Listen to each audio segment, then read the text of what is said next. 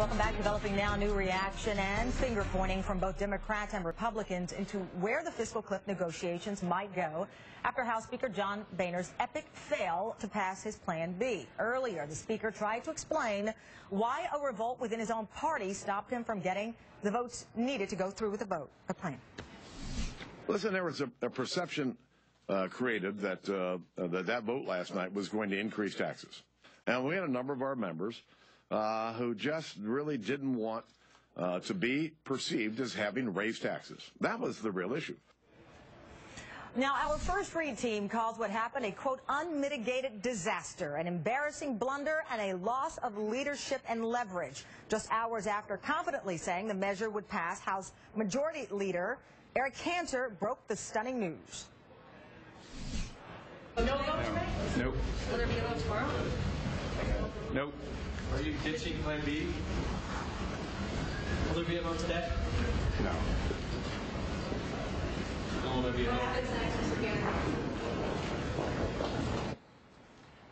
And a major factor which may affect whether a deal will be made, the markets. The Dow opened down and has remained in negative territory all day as investors react to the uncertainty of the fiscal cliff negotiations. Let me bring in Michigan Congressman Sandy Levin, ranking member of the House Ways and Means Committee. Good to see you again, Congressman. Nice to be with you. So where do we go from here? I think Speaker Boehner has to decide whether he's a leader of a dysfunctional caucus or he's going to be a speaker of the whole House, work with Democrats, go back and negotiate with the president. You know, when the speaker says there was a perception that taxes were being raised, no, the reality is, under his proposal, some taxes were going to be raised, and he has within his caucus a group that has really radicalized the Republican Party and his caucus, who will not vote for any increase in taxes no matter what, even though we need that increase along with spending cuts. That's their problem. They have a radical group within their ranks. As Steve LaTourette said, it's a group, I guess, that would rather be martyrs to the extremists than to govern. I think the Speaker now needs to govern. You referred to Congressman LaTourette's remarks. I'd like to play it because some of our audience members have not seen it. He's a Republican, and here's how he assessed what happened. Let's play it. Was there any pleas by any other members to encourage them to go along with this vote? No. I mean, we've been doing that for 2 years with these people, and all they become martyrs. I mean, you know, they become martyrs in the eyes of these extreme groups. So, Congressman Levin, this is what happened with the grand bargain, this huge agreement that had been reached apparently with Speaker Boehner and the president last year, and then Boehner walked away. Again, going back to the timeline here, members of Congress at home are heading home. What happens next?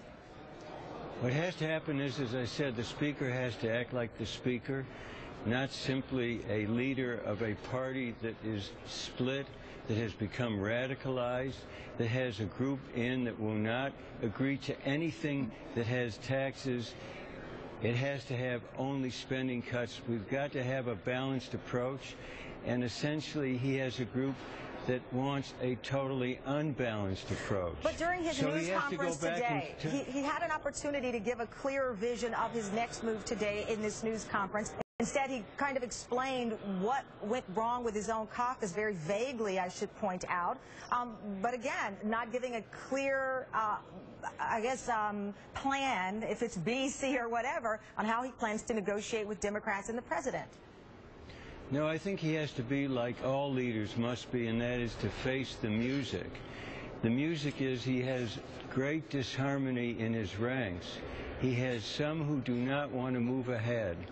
He has to now again sit down with the president, who has been more than forthcoming, and decide it has to be done on a bipartisan basis. That's the only way that we can proceed. And so I was disappointed. The Speaker did not step up to the plate this morning. He has to do that, or we're going to go over the cliff. he's going to lead us over the cliff instead of helping lead us towards a solution. And going over the cliff would be a bad move for the economy. We have 2 million unemployed people in this country whose benefits would be immediately cut off. We have physician reimbursements that would be cut 25%, hurting seniors. We have an AMT, if it isn't patched, we're going to have millions of people who aren't going to get their refunds. Senator Mitch McConnell just gave a statement a short time ago. He says it's the president's job to find a solution to pass the Congress. He's the only one who can do it. This isn't a job of Boehner's problems to solve. He's bent over backwards. That's not, look, that's a passing of the buck. That isn't going to work. People have to sit down, but not with their hands tied. And Speaker Boehner, the problem with his caucus is they say, talk, but we're going to tie your hands. And that is not going to result in a decent result. There's been this radicalization of the Republican Party. We saw it in the primary, and it culminated yesterday. The Speaker tried to appease them by saying a tax cut isn't a tax cut. He also brought up Plan C that would have hurt children, that would have hurt seniors, that would have hurt nutrition programs as an effort to appease a radical right. He has to essentially cut his ties from them in terms of negotiations and negotiate with the President of the United States, who is more than forthcoming, create a bipartisan solution, bring it up on a bipartisan basis in the House and the Senate. Congressman, thank you so much for your time. I really appreciate it. Let me bring in